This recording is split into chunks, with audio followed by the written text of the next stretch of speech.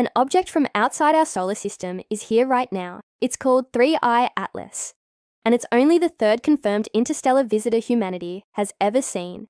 After Oumuamua in 2017 and Borisov in 2019, 3I Atlas was discovered in July 2025. It's moving on a hyperbolic path, which means it's not from here and it's not staying. It's basically diving through our solar system once and then leaving forever. Current data suggests it behaves like an active comet. Ice, dust, gas, outgassing, nothing we've observed so far proves it's a spacecraft. Right now, late October 2025, 3I Atlas is hitting perihelion.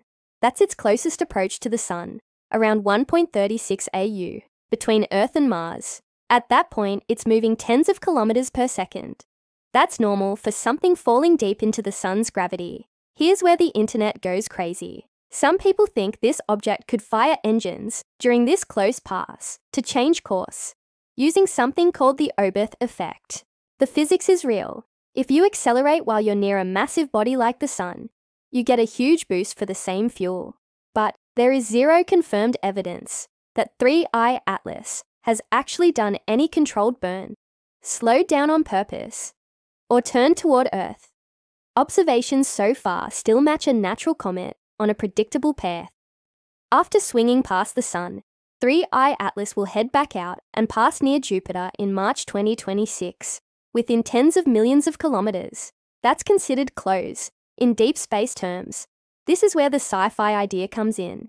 If an intelligent probe wanted to set up in our solar system, without dealing with 8 billion humans, Jupiter's moons are perfect. Moons like Ganymede, Europa, and Callisto likely have massive water reserves under ice.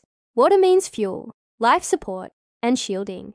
Jupiter also gives access to Trojan asteroids full of metals and minerals. That's why some people say, if aliens were colonizing, they'd go to Jupiter first, not Earth. Let's be clear. Based on current trajectory data, 3I Atlas does not pose an impact threat to Earth. The closest it gets to us is still extremely far, around 1.8 AU in December 2025. That's almost twice the Earth-Sun distance. So here's where we really are. We are watching a piece of another star system slice through ours at insane speed. That alone is historic.